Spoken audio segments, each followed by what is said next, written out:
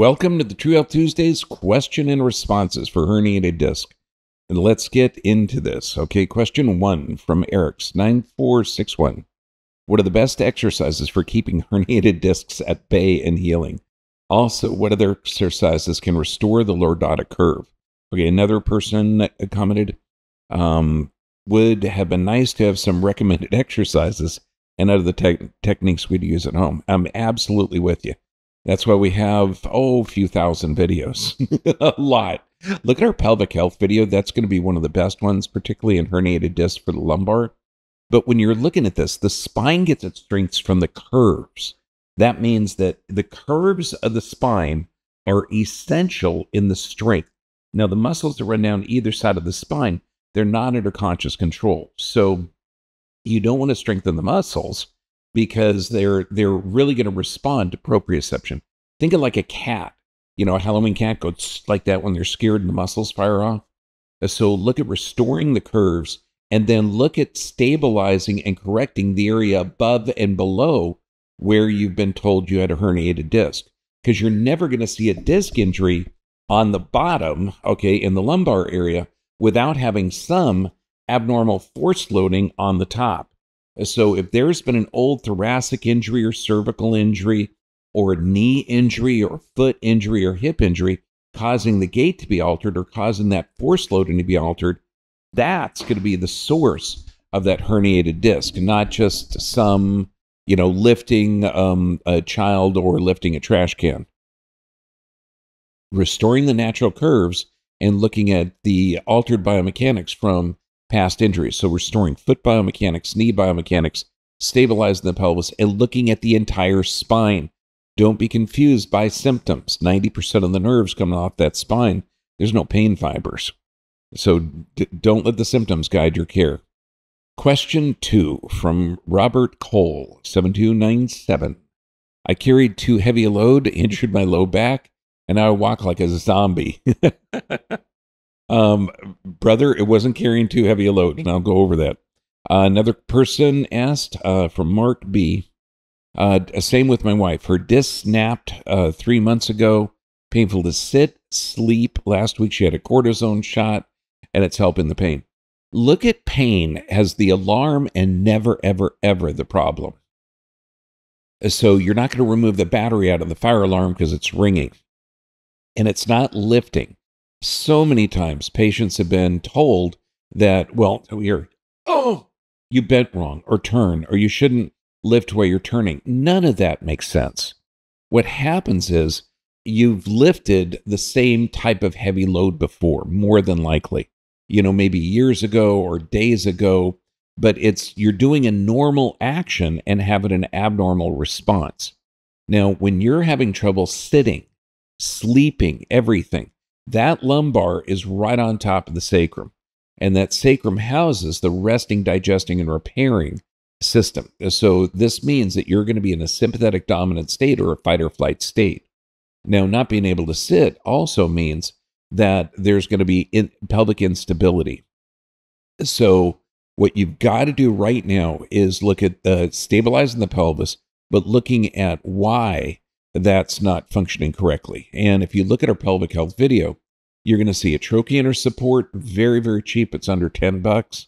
Stabilizing the pelvis will help really, really good. If you don't have that, get a belt or something to approximate those iliac crests together to de-stress that out.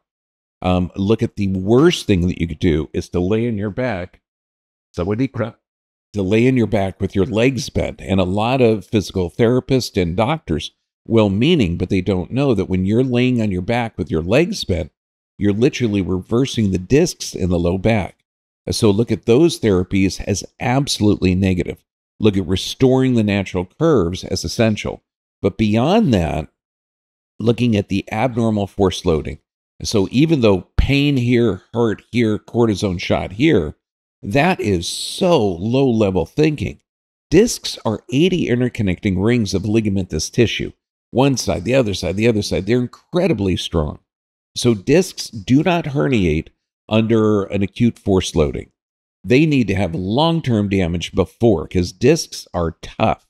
So that means that you've had some alteration in force loading. That means there's going to be a thoracic, cervical, or altered biomechanics of the lower extremities, causing that disc to get compressed, because discs have a horrible blood supply and they need movement. And that means when we do the adjustments, we're changing the position, movement, and communication of that vertebrae to the central nervous system, or proprioception. And so you have to look at the entire structure to figure out why the disc got herniated and what the problem is. Very low level thinking. This is it. Hurt here, pain here, shoot here. Okay, discs will not herniate under a normal force loading. Discs that are damaged, and with 90% of the nerves coming off the spine having no pain fibers, that means this damage could occur days, weeks, months, or years before, and then doing a normal activity, getting that symptom. So you have to do a complete, thorough assessment of the cervical spine, thoracic, lumbar, and the biomechanics down below. Then you're going to find the source of it. But any doctor that's shooting cortisone just to reduce the pain, that's a dangerous doctor.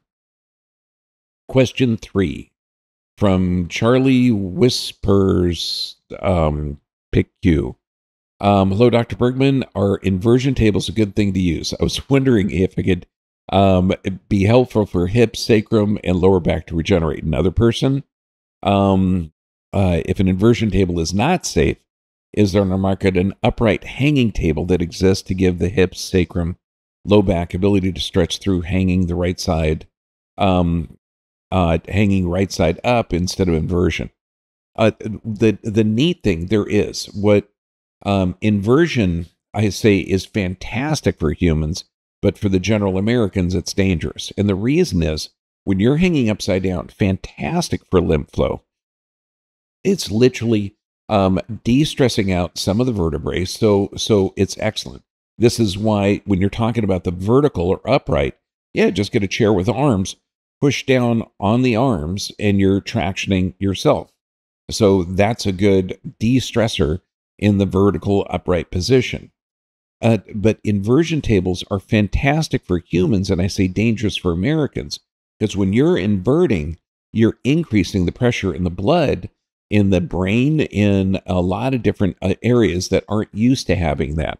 And if your blood is unhealthy and toxic and thick, and you've had certain interventions like that we can't talk about on here, that can actually cause a clumping together of the red blood cells, or if you're taking medications, and you got to figure America, 5% of the world's population consumes 95% of the drugs.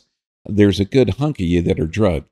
I mean, so you're looking at toxic, thick blood inverting. That is not safe. I donated my time when I was in chiropractic college at this office that had amazing techniques. And he had inversion tables on a lot of people. And I had to ask if they weren't doing any medications. And this one guy got up and said, yeah, I feel a little weird after that. And you could tell that there was, a rapid blinking of his eye, that there was something going on. And I said, wait a second, you said you were taking no medication, had healthy diets. And he says, well, yeah, no medication, but the aspirin a day for a healthy heart. Okay, good. You're taking something that weakens blood vessels, and the doctor I'm working for just inverted your head because he was unaware of that. And so it used extreme caution, but it is fantastically good if you have healthy blood and healthy tissue production. Because when you're in a chronic state of stress, you've got two switches on your body. One can keep you alive under stress, and that's the sympathetic. But if you're in a chronic state of stress, your tissue production is low. That means the health of your tissue is not good. If you're in a regenerative state or the parasympathetic state, and you have the system balanced, then you have healthy tissue, good diet, good exercise, good sleep, good blood. Beautiful. It's fantastic for you. But if you have chronic states of stress and the blood becomes thick under any kind of physical, chemical, emotional stress, I do not recommend it. But if not, man, get a chair with arms, push down on it, and you're de-stressing out those discs. Question 4 from user NF5FO6GX9G. Odd name. Hello, doctor. Thank you for this great opportunity. And my name is Miriam. I'm 35 years old, from Mauritania. I got this injury back in 2019 at my lumbar spine. Once checked the same day, I've been told it's a herniated disc. It happened when I was bending to pull a heavy water bottle. I had no idea, but a lot of pain and fear. I got so much informed about it through your YouTube channel. Thank you. God bless you, dear. I've been told to do a surgery, but I didn't want. I went through some chiropractic treatments in vain. I still live in pain every day. Since then, I've been listening to my body and avoiding lifting anything heavy, avoiding exercises like squats, among others. Is there any chance to get it absorbed as I have been told? Absolutely. You got to figure herniated discs are living tissue. Any tissue that is damaged, such as there's a sequestration of that disc, like a part of the tissue is broken off, then you have macrophages that chew up abnormally placed tissue. So that you can just know that it's so low-level thinking to think pain here, MRI there, herniated disc there, and it's from lifting a water bottle. That is not possible because you are doing a normal activity with an abnormal spine. And with 90% of the nerves that come off of the spine having no pain fibers, just think of this. You're fine, everything, you reach in the back for your bag, and your back goes out. You're doing a normal activity with an abnormal structure. So you have to look at what the problem is. And this is not going to be that action of lifting the water bottle. It's going to be why was that disc damaged? So you have to look at the force loading. So look way beyond the pain. Okay, so have somebody look, and this is where the chiropractors also get sucked into the world of insanity, where hurt here, pain here, look there, without looking at the entire structure. Because if your head is laterally deviated, that is going to put an abnormal force loading on the lumbar. If your thoracic is a compensatory lateral deviation, or there's some kind of altered force loading, that's one of the contributing factors to the disc. So find what caused the problem. It is never going to be lifting a heavy load, herniating a disc, because you've lifted those loads before. It's going to be doing that action with an abnormal shaped disc, and then you've got to find out why that disc, because discs get their nutrients through movement. And if you have inappropriate force loading, normal movement is going to cause damage. So look at the entire structure, and I'm with you on chiropractic treatments. They should have a flexion distraction table so you can open up the joints. If they're just massaging muscles or ultrasounding muscles without understanding why the muscles are firing off. And you've got to understand that, because the muscles that run down either side of the spine, okay, they're not under conscious control. And so those muscles typically are going to be firing off because there's some type of nerve pressure or sensory input into the brain, and then the brain sends a motor impulse down to tighten up that. So you've got to look at why that disc herniated, not pain here. And this is where, just like all doctors, doctor chiropractic, if they're focused in on the pain, they may be missing the source of the problem. If you focus in on why did this happen, that's critical thinking, then they're going to find the problem. So look at the entire spine, and their discs are alive. So you change the force loading, change the position, then the disc can regenerate. They're living tissue. And question 5 from Passy, 123567. I have biconcave shaped vertebrae across all the lumbar spine, according to the MRI scans. This is supposed to be hereditary, and there is visible bulging in multiple regions. Does the shape of my spine cause bulging more easily if it happens? So what can I do about it? I'm still very young at 26. I don't want to live a life full of pain. You do not have to live a life full of pain. When you're looking at biconcave, because look at the vertebrae is supposed to be square in the lumbar. They're at a slight angle, okay, in the thoracic area. But that means the central portion of the vertebral body has been dented in. Now, this is very, very common when kids are lifting great weights before skeletal maturity. super, super common. Some of them are going to be called Schmerl's nodes. There's a lot of distortion there.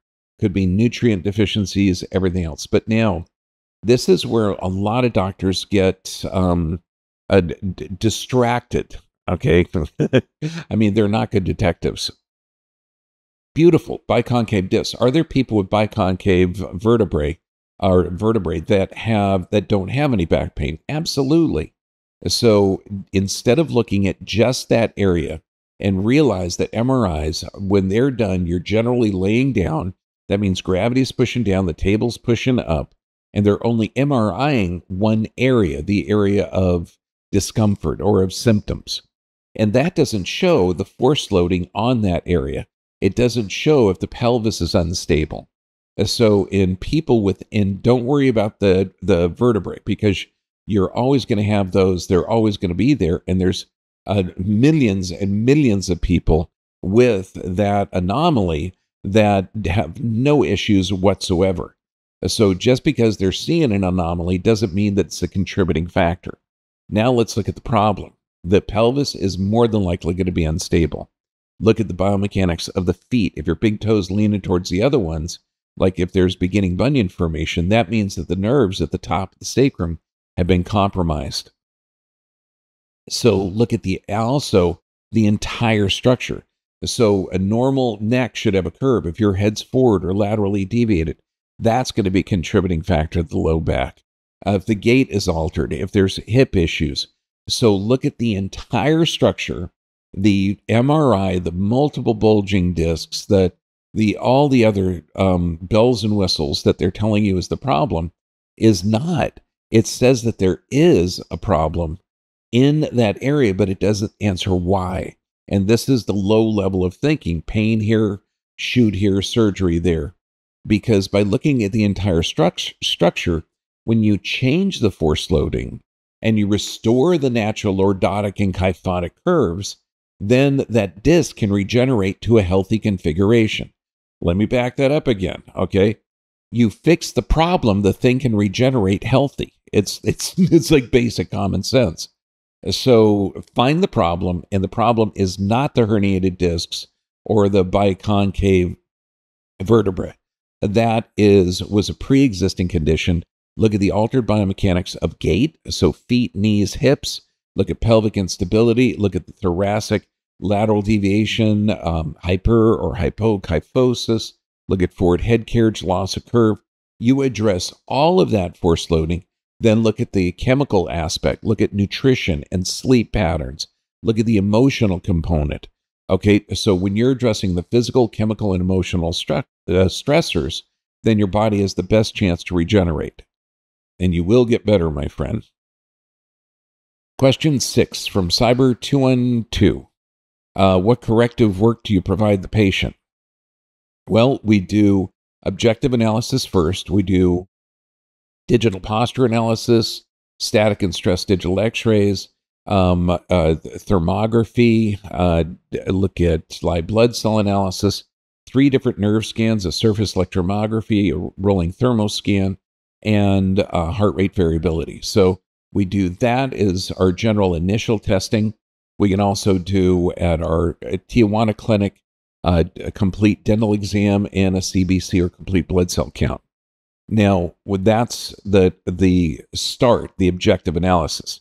Now, the corrective work, we're going to do post nerve scans and post blood analysis and post x-rays to document that we're fixing the problem. So the corrective work we're doing structural and neurologic based corrections.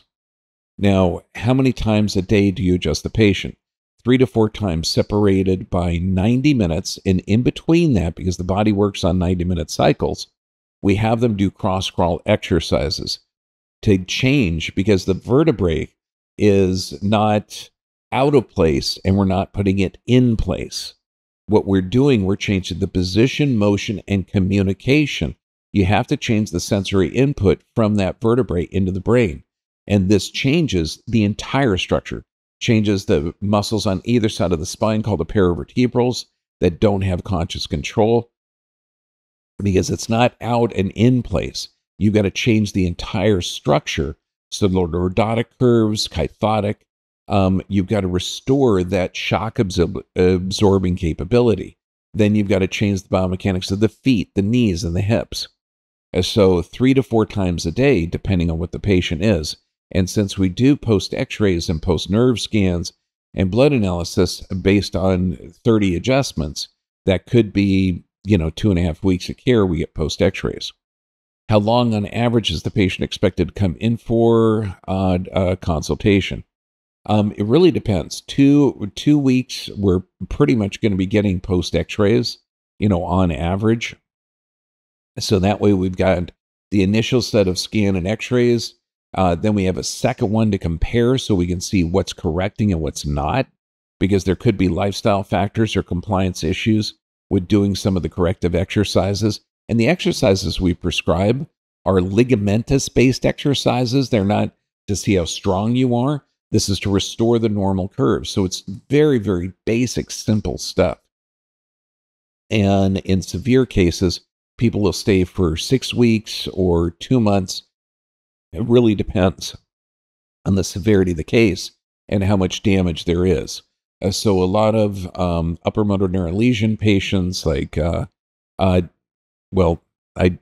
can't really discuss that because this one, I could do it on our private site. But let's say they've had certain medical interventions that are causing damage. And we have to regenerate the neurons in the brain. It's called neurogenesis, so neuroplasticity. So this is why, based on the severity or what it is, like Parkinson's, MS, autism, you've got to heal the gut. That can take 30 days. You got to change the sleep patterns. Okay, that can take a week. You can need to have them learn how to check their blood pressure, because a lot of people are coming in heavily medicated. The average American over 60 has taken 12 prescriptions, and that you cannot take 12 prescriptions and expect to recover. So I tell patients, look, don't take them all together. Separate them if you can by half hour or an hour. This way you're going to lessen some of the toxic effects. This is just common sense stuff your grandma would tell you. So corrective work, you've got to do an objective analysis. How many times a day? 3 to 4. A buddy of mine up in Washington sees them 9 times a day, but he has a different technique. And how long on average?